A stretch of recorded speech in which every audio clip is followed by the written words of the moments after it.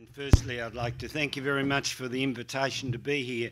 It's a great pleasure to be here, and I also acknowledge the contribution of the sponsors. The session, Ross gave me specific instructions in his email. He said, update the data you presented in Montreal. And I've checked with him, the data is going to be released to you in the form of the PowerPoint very quickly, so you don't need to take notes. And it does mirror the data that Professor Jeremy Davey presented yesterday. So without any more ado, because I've got 15 minutes, some home truths. Drivers use drugs for recreational, occupational, medicinal reasons, can be prescription, over-the-counter, illicit and herbal. Drugs may increase drivers' crash risk, and we've been involved in culpability studies since the 90s. The issues are the crash risk of drugs and their prevalence. Essentially, we would love to know the prevalence of drugs in the driving population, and then it would be relatively simple to compare it in the trauma populations, but of course it's very complex. I want to acknowledge the data that I'm going to present comes firstly from Inspector Borman from the police, and also from Professor Drummer, the Victorian Institute of Forensic Medicine, the institute that does our toxicology. We've been very, very fortunate in that in 1990, Professor Drummer instituted a full toxicology of every driver killed. And so throughout the 90s and throughout this current century, we've had full toxicology for every driver killed in Victoria. So it's given us a good database. I'm only going to present the data from 2000 because in the 90s we had cannabis, but we were doing an analysis for the carboxy as well as the active ingredient delta-9, and those those figures were added together. So in 1998 we changed and we stopped reporting the carboxy acid. So the figures you're going to see are just purely the active ingredient. One of the things in the 90s that we did do was the culpability studies, and it's very interesting that the first culpability study we did that Drummer released in 1994 showed the cannabis actually had a ratio of less than 1. And the Herald Sun came out front page, cannabis, take it because it makes you safe to drive. And that was a direct result of measuring the carboxy acid.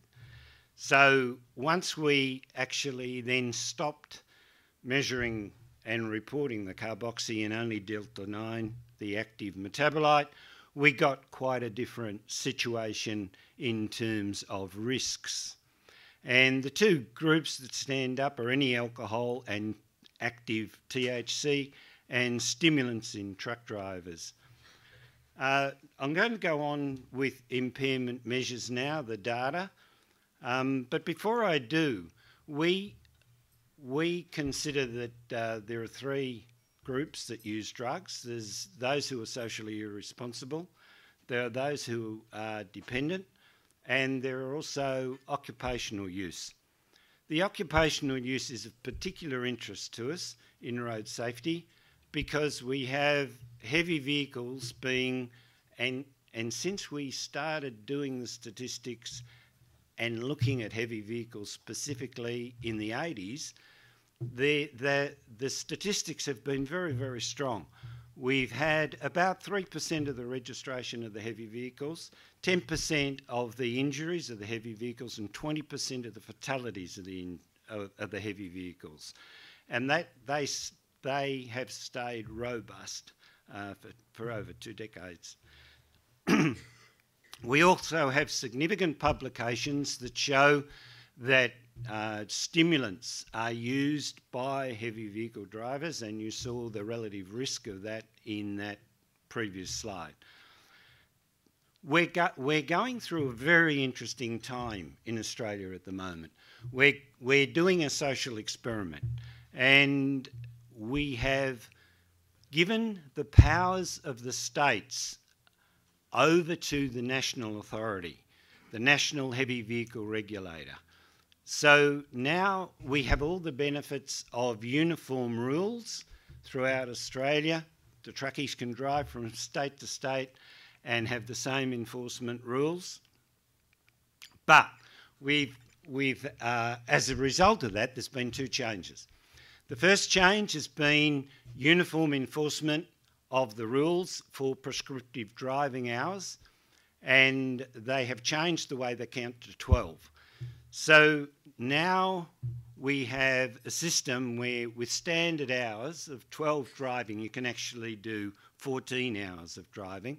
And with basic fatigue management, which is what you can do with a simple knowledge of fatigue, which allows you 14 hours of driving, you can do 16 hours of driving. And we have an advanced fatigue management program that allows you to do 17-hour shifts and 3 consecutive 17-hour shifts with 7-hour breaks in between. Now, when you see there is significant scientific publication showing that being awake for 17 hours has you at an impairment equivalent to 0.05 BAC, and this is actually working 17 hours. In that 17 hours, they can do 15 hours, 58 minutes driving. So when you put together this interesting social experiment we're doing with uniform rules and the way the rules have been interpreted and implemented, with 20% of the road toll being associated with heavy vehicles and the strong documentation of the use of stimulant drugs by that particular group, I just don't know how you can do 17 hours, 3 days straight, driving 15 hours plus without some assistance, So that's an interesting space. With impairment measures, I thought, well, I think there would be agreement that a surrogate measure of impairment is drivers killed with a BAC greater than or equal to 2.05 BAC.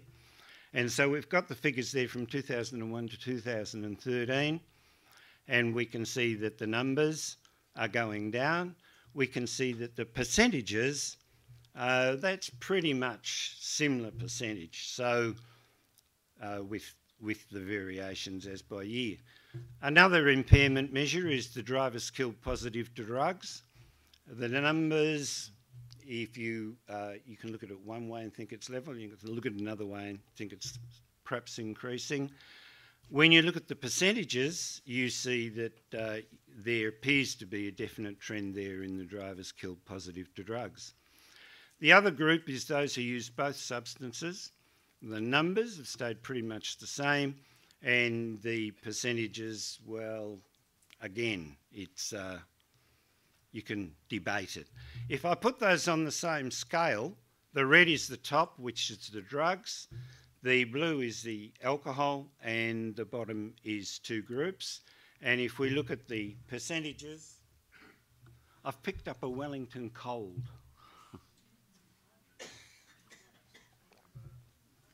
So I'm... Okay. Detection, deterrent and enforcement. We have 3 types of legislation. Legislation needs to be enforceable, absolutely useless unless the police enforce it. Be resourced adequately by the police, the coronial system, and public information, and we're fortunate in having millions of dollars spent on TV, radio and mass media in support of our legislation. And the aim, of course, is to reduce the crashes. We have 1949 traditional behavioural impairment legislation, DUI drugs. In 2000 we had the hybrid, which I'm sure and Jeremy spoke about, and it's similar in every Australian state.